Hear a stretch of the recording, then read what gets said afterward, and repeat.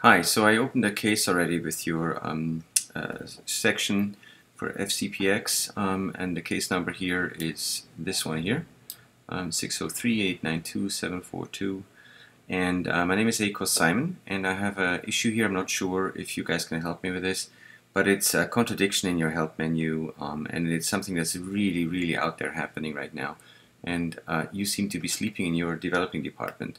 So I wanted to point this out to you in a more thorough way than just opening a case, and I made this screen movie. It has to do with the import of RAW format footage.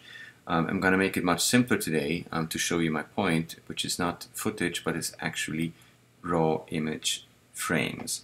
So here's your help center, and I put in DNG, and I get immediately to this red code that there's very few people really using this, to be honest with you.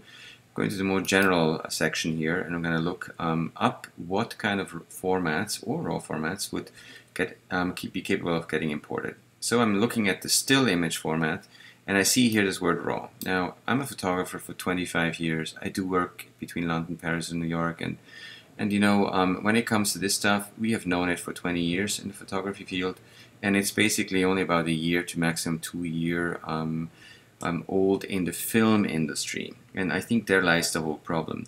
So this RAW format, there's about 500 different camera RAW formats, and I'm gonna pick today, just to kind of show my point, the most generic one, and it's called the Adobe Digital Negative, Adobe-DNG. But you're welcome to try with a Canon CR2, which is officially something that you actually promote to be, importable here. But I'm gonna just show you with the most generic one that hundreds of millions of people are working with, Adobe DNG. So I am going to look at it first in Final Cut. I have a few frames here that I imported, and it looked at it in a very generic way. As we all know, any kind of raw file is actually just data, it's numbers. And it's up to the software to interpret and put the algorithms on top of it and make the numbers show up as little pixels as an image. So a lot of these files are actually wrappers. So Adobe DNG is definitely a wrapper. And it has always a JPEG thumbnail embedded. It doesn't matter if it's CR2, if it's a NEX from Nikon, or if it's any other format out there. It's a wrapper with a thumbnail inside. Now this will play a big role in a few minutes, and why that is. So I imported them from actually a sequence, which is a series of DNG individual frames. But I didn't want to get complicated, so I just imported simply individual frames.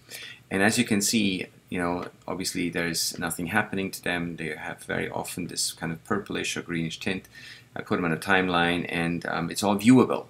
Now naturally, the benefit of RAW files is the following. If you overexpose 4 stops or underexpose 4 stops, you can save the image. It will look flawless. You take any kind of AVI or QuickTime movie that is already pre-done, a 444, whatever you want to call it, 12-bit 444, you have latitude of half a stop. A stop already things get noisy or get burned out. With RAW, you're actually looking at numbers, and these numbers then can be converted and translated into color images. So it's not a pre-made pixel that you are going to alter, it's actually a number. So this is why raw data is so important. Now, when I look at this and I start working in colors and start making color corrections on this, I don't get anywhere because it really looks at it as if it would be a normal JPEG. Now here comes the problem. It's not looking at the internal JPEG, and this is a little bit odd. So if it were not to look at the JPEG, then that means it does understand the actual raw data and makes its own JPEG. And if it can do that, then it would be fantastic. I could go into changing colors and things would be just seventh heaven. But your FCPX is not capable of doing it, although it does understand how to recreate a thumbnail. Now, why do I know it recreates a thumbnail and completely dumps and ignores the internal one? I'm going to show you. I'm going to open up one of these frames in Photoshop, and I'm going to open them up as an individual frame. This is the CDNG clip actually. And I'm going to take any of these files, let's say this one here. The last time it was modified was March 25th, so already a week ago. I'm going to open it in Camera Raw, and I'm now going to play with it. This is the back of a wine bottle, by the way. So I'm gonna take some preset and boom, there you go, already something happening. White is white, black is somewhat black, but it does the, generic kind of correction. Now, if I were to really play with an individual file like a photographer, I would start working here, and the latitude is just absolutely incredible. This is why a lot of filmers right now are forced to work with RAW footage, and a lot of editors have no clue what to do with it. So anyway, I'm looking at this now, and we as photographers, we know we can do this thing. It's a little trick, and it's embedded here in this software in Photoshop. You can actually update the internal JPEG thumbnail preview. You can put in a medium size, a full size, embedded JPEG. You can make it fast load or slow load. Let's just say I'm going to do this. It's now updated the internal JPEG. I'm going to say done, and I'm going to get out of here. And I'm actually now going to import this file into Final Cut. And theoretically, now the wine bottle should show correctly. So I'm going to do it with a couple of these frames because I don't remember which one it was. So I'm just going to take these ones. Let's take a couple more. One of them should now have the black corrected and the white corrected. And let's see what happens. So I'm going to just say copy the files. And I'm going to say do not alter it in any way, shape, or form. I don't really care about this, and don't analyze anything. So theoretically, Final Cut now should look at the updated internal JPEG. And here you go, it does not. So it creates its own JPEG again and just, completely dumps the internal one, I assume.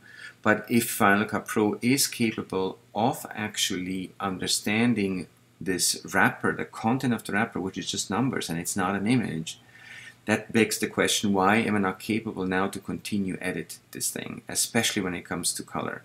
The moment I would touch color here, it treats this like a normal JPEG and has only the latitude of about half a stop over and under exposure. Now I leave that testing to you because otherwise my video gets way too long.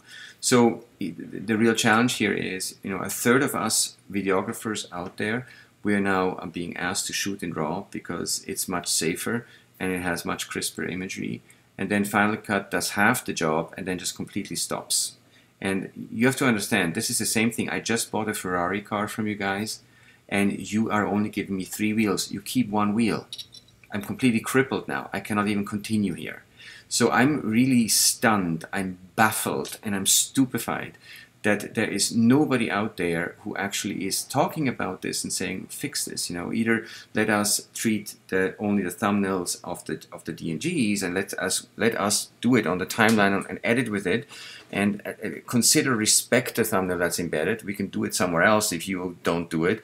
Or if you are understanding the raw numbers and you are making your own thumbnail, which is basically this here, why would you not let us really access the raw data properly and not just with this color wheel that you have, which is all kind of 300 years behind of what we photographers usually have? Where is the interface? I do understand there is a plugin that you guys have, which is the red camera plugin, and this is also a complete oddity. I know only 500 people use this really bad red camera. There has not been one single movie, this Oscar or the last Oscars in LA, in Hollywood, that ever was shot with a red camera. But there is about 300 million photographers, and half of them are doing video now with your software. And we know about RAW, and you don't have a plugin for us, but you make one for red? This is completely odd. And then when I kind of try to circumvent it by just importing a single frame, which is much simpler than actually having a plugin of a whole sequence of frames, you fail. I don't understand. Where is the department? Why are you saying in the help menu you can import RAW files when you clearly cannot? Because afterwards you can't do anything with it. Again, the 4th wheel is missing. So is your developing team in hibernation and not talking to the people who make the manuals? I'm really stunned by this whole thing. So please, look at this in a very thorough way, because there is a huge community out there and it's being blocked everywhere. And I don't want to start working with DaVinci Resolve or with Avid or with Premiere. They all have a little bit the same problem. You guys can fix this probably in a second. But I don't know why nobody is really promoting this. So please help if you can, or show me if I have done a really major mistake here. Thank you.